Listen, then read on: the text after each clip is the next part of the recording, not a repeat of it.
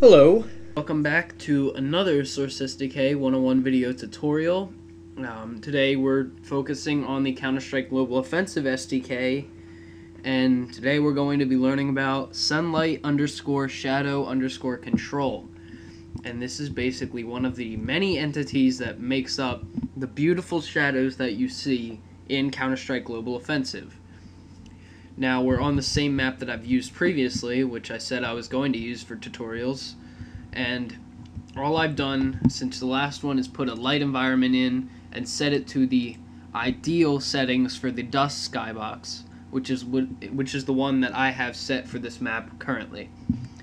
So with that, I'm going to take this and copy it over and make your light environment to whatever you want, and then shift drag it over so you have the same exact one, and then make it a sunlight_shadow control. And now what you would do is, since I copied this directly over, it automatically shares the same pitch yaw roll and light color and as the one. Actually, it doesn't have the same light color, but it shares the same pitch yaw roll, which is what we wanted. It makes it a little easier. Start disabled, no, you want them on. Entity scripts, these are all things that are lots of different things that I'm not going to mess with now.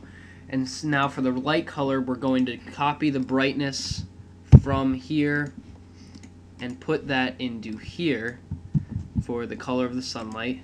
And there is your light color. It's exactly the same as the light environment. That is what we want.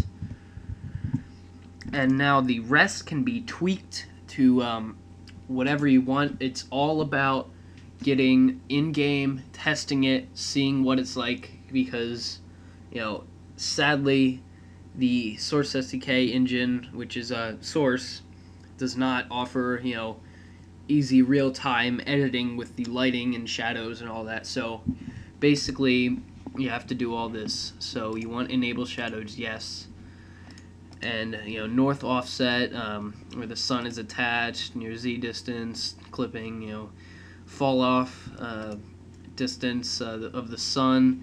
It's all, you can bring the sun really close in so the shadows are like dramatically changed from when it's really far out. All that, there are plenty of things you can tweak, and you can make this as good or as bad as you want it to look.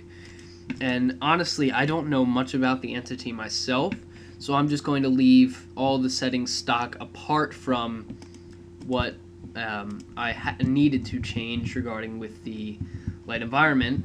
So right now we're going to check for leaks, load the point file, nothing. Going to save it again, and we're going to compile. Just going to leave it on fast. I think my compile button did something with that. Oh jeez.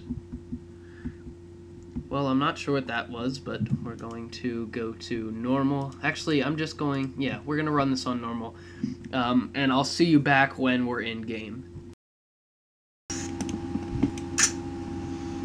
Alright, here we are back in game, and this is what it looks like.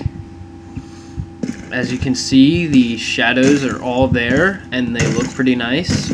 Like I said, I could tweak them a little more, and if I turned up my graphics settings, they would look a lot better. But I have them pretty low because I'm running on a laptop right now. But that's pretty much all there is to it. You have any questions about anything? Shoot me a PM or comment.